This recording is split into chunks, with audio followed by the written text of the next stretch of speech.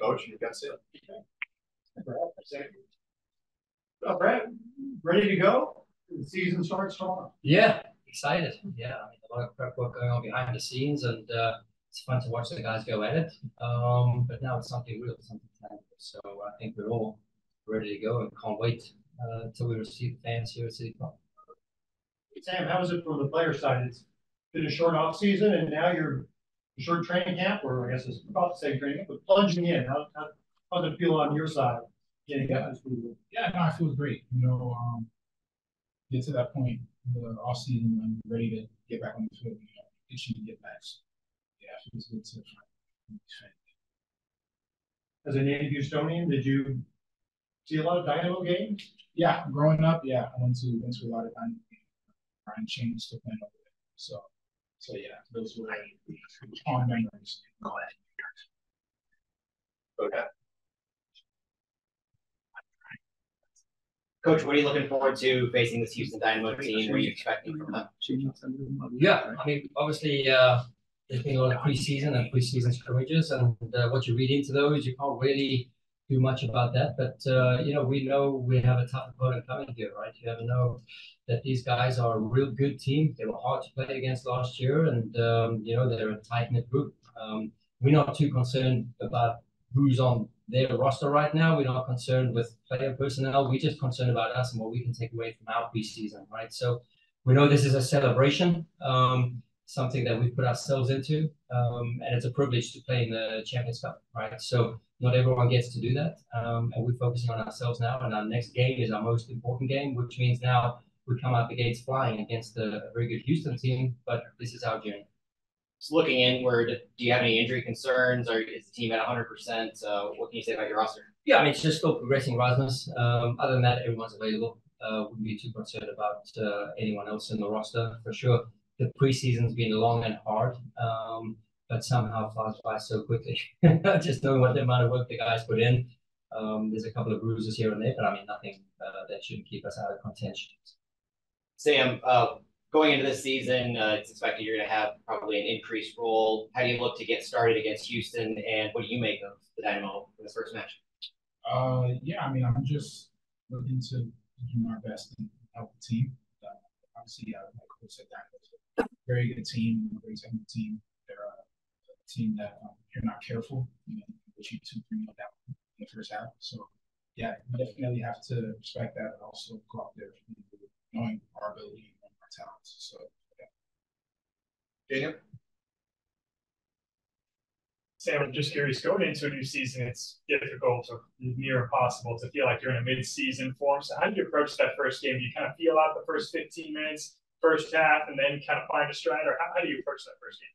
Yeah, I think when you go into a game and your number one objective is to enjoy yourself, and to give it your all, it's easy to kind of get into the flow of the game. You don't really have that mentality of like, man, I got to do this. It's kind of just like, enjoy the moment. When you play like that and you play free, it's a little bit easier to get into a game. It's not have much pressure. So you almost have to dial it back a little bit with all the emotions. Yeah, a little bit. Obviously, mentally you have to be there. You have to be focused, but at the same time, you don't need to be like on your toes about everything, like kind of like frigid. You just gotta relax. So. Coach, I feel like you have a role to play in that, managing expectations and workload for your players. Going into this first game, how difficult it is to manage that, not only with the first game of the season, but with another game before it. 34 plus reps of that last year. We gave guys a ton of minutes and accumulated some good competition along the way, and guys had breakout seasons or breakout careers. They had a breakout moments for them individually, and we were able to cultivate that within our group. This hunger, this desire, this passion to be competitive, and accept where we are currently, right? So and we've had enough reps of that. So going into now year 2, that's a good problem to have. So we want to be too deep on every position, and credit to the guys. The competition's been healthy. We've been pushing each other hard in training. We've been demanding a lot of the boys with some of the new concepts that we've been trying to train and do. Like I said, we've come out without any major concerns. We're just trying to get Rasmus along, and then other than that, the guys are ready to go.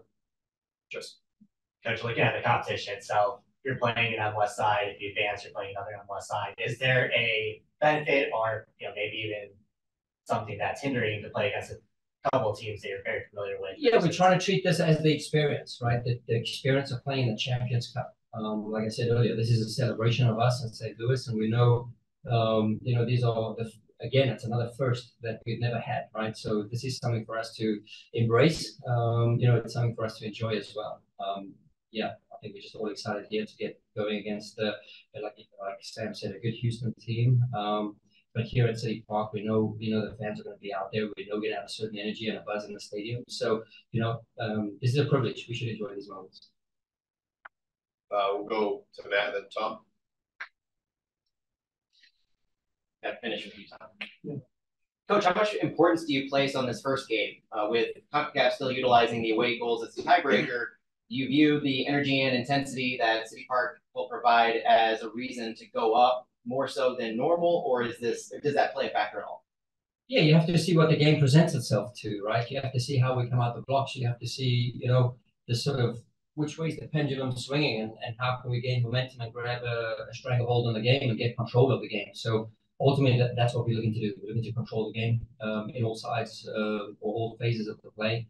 But it's an exciting one to be playing at home. Yes, I know about all the aggregate scorings and what have you, but again, we just focused on now, and if we can build momentum now, and hopefully that carries us through the 90, carries us through to Saturday, carries us through to next week, and we have a tough schedule coming up in the next 11 days. We have 4 games, so like I said, these are moments to embrace and enjoy. The training's done, the work's done. Now we just have to get to enjoy and execute.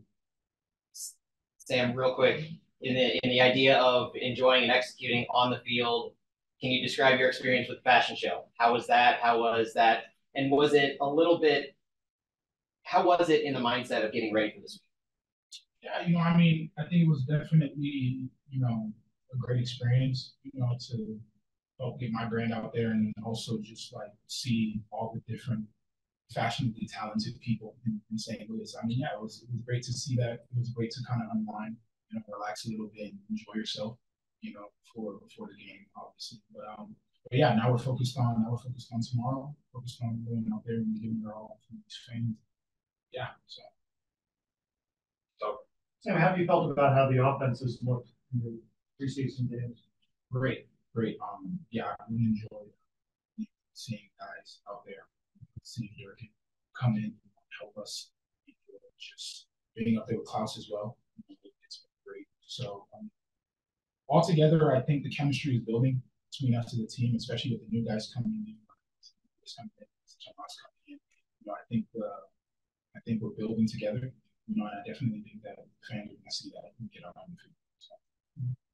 Granted, though they aren't hurt, the status like on Nielsen and Dewar, as they later rivals in camp, obviously they missed a lot, or Joachim missed a lot of time. Where do they stand? Yeah, roster ready and able to be part of this game. The game's coming forward. You've been in this tournament before and you've been to like exotic locations with it. Does it feel a little different that you're playing Houston rather than Dominican No, Republic? you have to treat this like a separate tournament, right? You have to treat this like the opposition what it is, right? And I do think Houston have a slight South American, Central American touch to their game model, right? So they'll pose us many problems. We have to solve these just as we would any other opponent. It's great to travel, great to see new experiences, but I think this is the experience alone, playing the Champions Cup, and that just gives more incentive to get through to the next round. It's probably, when you look at like New England's got to make a midweek trip to Panama, that you're making a midweek trip to Houston is probably fits into better with your world in general. Again, it's all part of the experience. We can build momentum here at City Park, and then we only focus on next week after Saturday. So right now we totally zoned in on tomorrow, and then from tomorrow we're not thinking about Houston again. We think about Salt Lake, right? So we have to compartmentalize everything and put our focus on where it's necessary and needed. So I just got one quick one, Coach. Sure. We just spoke to Houston before you guys arrived, and when we asked about the St. Louis City game plan, they say, well, we know Bradley, we know they're going to play with a lot of energy, but as far as the new additions and maybe some little tweaks that you guys make, it could reflect on the rest of the MLS. How do people prepare for St. Louis City? Could they expect maybe a couple nuances to how you guys approach it? Not my problem to have. I think that's up to them, and however they answer that, I'm sure they're trying to be best prepared, and we just stick to who we are and who we want to be. So we have a certain signature. We're trying nuanced, small changes here and there to evolve. But yeah, we're not going to change anything if nothing's broken. So that's our mentality. Coach Sam, thank you for joining us. We Thank appreciate you. your time. Thank you. See you tomorrow.